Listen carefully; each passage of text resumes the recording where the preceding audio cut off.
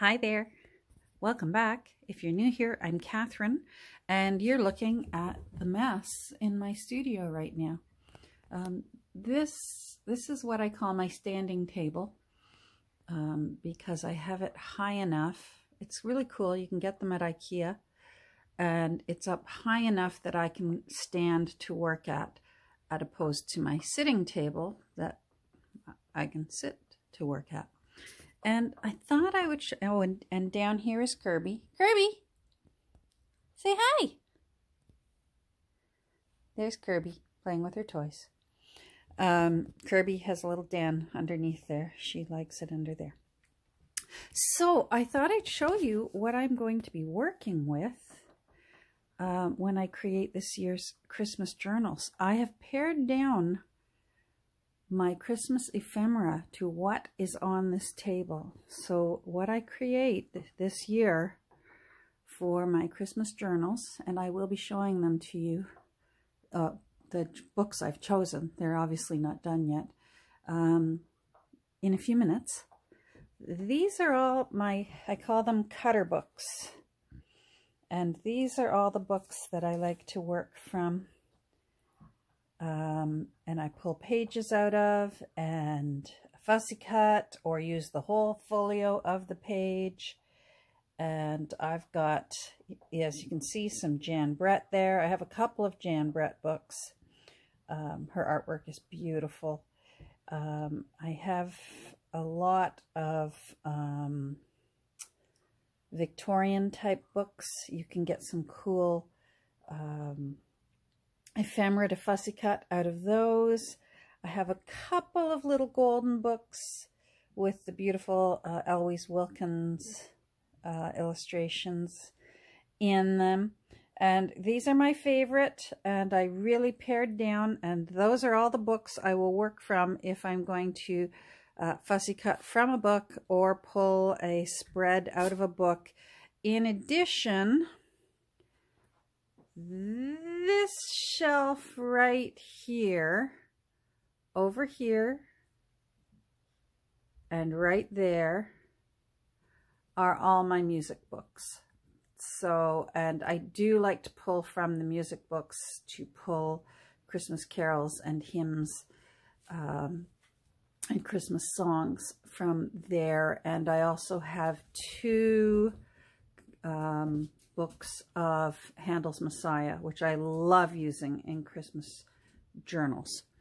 So in here, this is thanks to Nancy's topping me up. I have quite a nice array of Christmas fabric to choose from. I do have other baker's twine. I've got red and white baker's twine. I have that on my desk because I use that year round. But I have this fun ball of red and green and white baker's twine that I enjoy. And then there's some little trims and things. And there's a bag of trims and things here. And yeah, there's Jingle Bells in there. And same within there, some Jingle Bells. So, and here is where I caved a couple weeks ago and got some Tim Holtz. So you'll be seeing some of that in this year's books. This is my only, this is my only Christmas washi tape. I'm going to heat it up. I'm going to pause for a second because I think somebody's into something. Well, my goodness, she was just chewing on a toy. Can you imagine a puppy actually just chewing on a toy? These haven't been used in a year, so I will be warming them up with a blow dryer to make sure that they'll peel nicely. Usually that'll do the trick. I have a sort of a packet here, and this is just all scraps and pieces and napkins, pages out of books. Maybe I was going to use them in a previous journal. There's, as you can see, pieces of scrapbook paper, offcuts from scrapbook paper, I was very, very blessed with gifts of Christmas scrapbook paper in the past. I guess it might even be 2 years ago now that that happened. So I have some of that's in here. Some of that is, a lot of that is over here. And there's more napkins. I was also gifted quite a few wonderful whale tail tabs. These are some cool little Victorian type sparkly things that Nancy was going to get rid of, and thank goodness she threw them at me across the table. That was from our little Crafty Crush Christmas extravaganza last year. It was great sitting across the table and getting stuff thrown at me because it was good stuff. And in here, let me try and lift up, but I'm short, is again vintage Christmas cards, vintage postcards. Again, wonderful, generous people sharing Christmas little tiny ideals books that were in Happy Mail, and more things that I've already fussy cut, so I have them already in one of my CD cases that I like doing. My favorite little Belsnickel type Santas. It's a garland that I had in my Christmas decorations that I stole out of the Christmas decorations, and I love using them. And then there's some more books here that I like using in Christmas journals. This one is a really old 1957 Good Housekeeping. November, so it actually covers Christmas in it. And then there's a few more back here. There's another December, I think. Is it December? Yes, December. This one's British, so I love this one.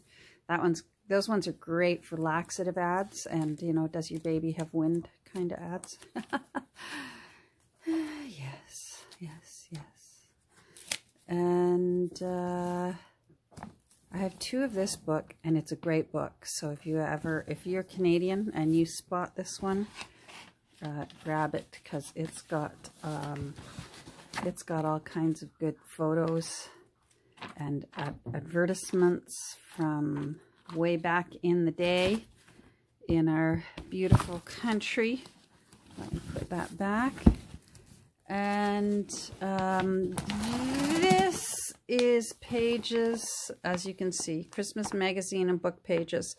So this is my plastic folder that I use throughout the year if I happen to find a page that I think, oh, wow, that would be good in a Christmas journal. Like, say it's out of a Sears Roebuck, but it's a toy page. That's great for Christmas. And I'll put it in here and just stash them away so that I know that I'll use them at Christmas time. So I have that in here as well. And I have some doilies here. And the rest of my doilies are way over, tucked in the side there, upright. So I do have, because I use doilies year round, but I do love using them in Christmas things. Oh, and here's the birch bark wrapping paper that I just found just this past week that you'll remember in a thrift haul. Okay, so this, when you see what I'll be making this year for my Christmas journals, this is what I'll be making it from. So, except for this box, everything else has been found at thrift stores, has been found at from secondhand sources, or else has been very generously gifted to me in Happy Mail. And that's what makes it fun. So to just come up with a a pretty journal that still has a festive feeling to it. And as you know, I like my journals to have plenty of room for writing. I do create my journals with the intention of someone having room to write their thoughts and feelings and memories and recipes and all the wonderful things that they did over the course of their holiday season, whatever holiday it is they celebrate. So now I'm going to pause for a moment, and I'm going to set up over at my desk, and I'm going to show you the books that I've chosen hopefully I can get them all done to become Christmas journals for this year for out of my little Sunnyside studio here. So hold on, and we'll be at the desk in a second. Okay, so we're over on my desk. I actually might sound clearer now. I've got my microphone on, so hopefully the volume is a little better. I apologize as well if it was jittery over there. I'm not good on the hand holding. I thought of a few other things. There are certain items that I use year round. I love gold thread year round. I love baker's twine year round. And I love gold embroidery, floss type threads year round. And as well, things like sari silk. I have that in ivory, gold, and burgundy. I love using that year round. And I also didn't show you all my various laces because I use them year round, and I will be accessing those usually because I aim for an old kind of book, especially at Christmas time. I tend to veer towards ivory colored laces unless I'm doing a salute to a Christmas goddess kind of book with a 40s, 50s, and 60s kind of feel. Then I'll go into the bright colors for those. I don't have a lot of bright colors left, so, and that's okay. I'm not in the mood this year. So here's the first question that's on everybody's mind. Thank you for all the feedback, everyone. You were wonderful. I appreciated everyone's opinions and thoughts and ideas on changing the roundabout papers into a Christmas journal. And I think you're going to be shocked to find out that I've actually decided not to. And I thought good and hard about it. And my gut just kept saying to me, this journal needs to just be a journal. It's so pretty.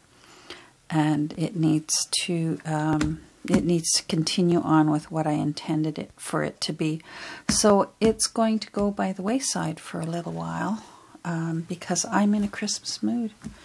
So I'm sorry to disappoint anyone because for a little while I thought, yep, you know what? Yeah, I'm going to do it. I'm going to make it a Christmas journal. And something in the back of my mind just kept saying, that's not what you intended for it to be. And so, roundabout papers is, oh, I wonder who that is. No, it's nobody's there. Daddy's not home yet. Come lie down. My guard dog. Didn't she sound tough? Oh, I better put my timer on. There we go. So, drum roll, or my Griswold drum roll. That was pathetic. I have a couple of books that I have started in previous years and then didn't finish. And I'm still holding that possibility this year, especially with this puppy. I haven't got a whole lot accomplished this year. I must say, I honest to goodness thought that working in a studio with a puppy would be easier than it is. I naively thought that, oh, I'll still just be able to work and she'll just tumble around and play in my studio while I work. And you know what? I should have known better. I've had a puppy before. I've only had one puppy before. All our other dogs have been rescued as adults. But I should have known better. Anyhow, she's doing great now, but she's still very much a puppy. She's still only 8 months old. So I'm going to continue to enjoy her puppyhood and look forward to her mature adulthood. And in the meantime, I've been wanting to make a journal out of this book for quite a while. This is not even a Christmas book, so I'm not sure why they put this picture on the front cover, because it's a beautiful little Victorian child, a little girl, and she's holding a bundle of holly and holly berries, and she's got a little red cap on, and you can see there's a red dress underneath her long cloak, and there's snow. It looks Christmassy to me, but it's actually mythology. It's the story of the golden apples, the 3 golden apples. With Pegasus, there's Pegasus, and by Nathaniel Hawthorne. It's old. It's 1918, so it's over 100 years old. I do like the end papers. I'm toying with trying to save the end papers because even the end papers are Christmassy. I really don't understand what this publisher, whether this was all by accident.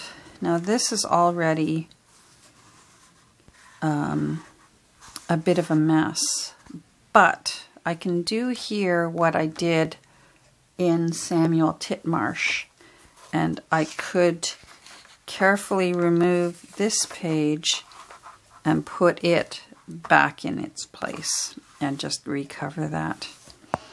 And if any damage occurs to this in the meantime, when I take out the text block, I can do likewise with this page that has all these little children wearing their little winter caps. It's a strange book. It has, from what I know about the story of the golden apples, the 3 golden apples, it's not a Christmas story. I could be wrong. Please correct me if you know. And I did a quick look up, and but it's going to be. It's going to fit. The cover will fulfill its destiny. And part of what I'm thinking to deal with this, it's so pretty, but I can't have it called the golden apples. There's nothing on the spine, which is fine. So I'm thinking that what I'm going to do is, this might not be the one I use, but I'm thinking I'm going to run some lace down this side, like so, and then maybe some bridal lace over there, and I'll still let a little bit of the gold peek through. It's a junk journal, so it's never my intention to completely hide the fact that this book once had another life. So I'm thinking about this. I have a couple of other ideas that all involve running either ribbon or lace just down that panel, and seeing what I can do with this. All of the book plates I have that I tried to put on sideways, I really didn't like the look of it, because you might think, oh, Catherine, you might be yelling at your screen right now telling me to put a book plate over that and put it on sideways, but it looks weird. So, book number 1. I'm not sure what order I'm going to get started on these. Here's book number 2. It's called Past and Present. And I thought, by Thomas Carlyle. And I thought, what a great title for a Dickensy kind of book. This is one of those books that they put out just a gazillion of them. You'll see them all the time. It's not rare. I have quite a few. I actually have a red one. I almost did the red one. The red one's spine is in really, really bad shape. This one still at least has some nice gold on it. So I think I'll just do my best to repair that little bit here and maybe glue some lace on there. But it's old too, 1911, so it's over 100 years old as well. I love, like I said, old books for Christmas. I just love doing. This one I got started on before, and it got put away. This one's going to need a lot of TLC. It had that tucked into it, whoever owned it previously. I researched the salutation in it because in here, in 1883, it says, "To my son Marmaduke from his loving mother, Mary Smith." And I was actually, because a name like Marmaduke, I can't let that go. And I was able to find Marmaduke. And this salutation up here, because it was given, Mary received it as a gift. I think it was from her sister-in-law. Gave it to her as a gift, and then she gave it to her son, Marmaduke. So that'll have to go back in the book somewhere. But I did end up finding Marmaduke. With a name like that, that's not too hard to find. They started off their life in Prince Edward County, Ontario, which is a beautiful area of Ontario. It's sort of like a peninsula that goes out on the north shore of the lake. And boy, did they make some nice wine out in Prince Edward County. And it's an area very similar that I've heard about in Pennsylvania, where they paint quilt patterns on the barns. And so there's a barn trail you can go along in Prince Edward County. But it's a pretty little book and very old. And I just thought this would make a really dainty little, dainty little Christmas journal that maybe someone could just use as a prayer journal or thoughts for their, leading up to their Christmas, whatever their morning routine is. Maybe they want just to write a few words every morning or something. You're seeing right there, 1857. It's old, and as you can see here, I got started ahead of time with it. I was hoping to get it done. I've already fortified the spine from the inside and re-fortified it. I'm going to have to do something here because the cloth is lifting, and I'm not going to be able to save that. That's going to have to be covered somehow, and that's why you were seeing this lace. I'm thinking I'm going to literally glue it right down onto the cover and maybe run some lace over it to tie it shut, and it will be a pretty little book that maybe a lady would carry with her to church or something, I don't know. That's where my imagination starts going a little wild. So I want to work on that one. I'm going to try my best not to go overboard with pages so that the owners, with Christmas journals, I do anticipate that the new owners will want to put in their own ephemera as well. So I'm going to have a little fun, create the atmosphere but still leave a lot of blank pages. This is just from a series of books, the Waverley novels. But I liked it because this one's called Old Mortality. And again, I thought this one might make a cool Dickens kind of book. And this is the kind of book that I would find a painting to put on with brads and a book plate. This one this one's a hopeful one. I don't know if I'll get to this one or not. I think I'm going to cover up where it says Waverley Novels, and I think what I'm going to do is create a frame. I'll cut it down a bit, use gold gilding wax and make it look like an old frame, and we can put a new title inside it. And I think that'll look kind of cool. This one is, it's not young either. It's an oldie too, 1898. So I have hopes for that one. But as you can tell, I don't think I've made this many journals all year. So in order to get these done in the next 6 weeks or so, some people might be getting their Christmas journals in time to use them for next Christmas. I think my favorite one, you know me, you know I love A Christmas Carol, and I usually like to devote a book to My Heart Goes Out to the Cratchits. It just does. I feel like I must have been a Cratchit in a previous lifetime.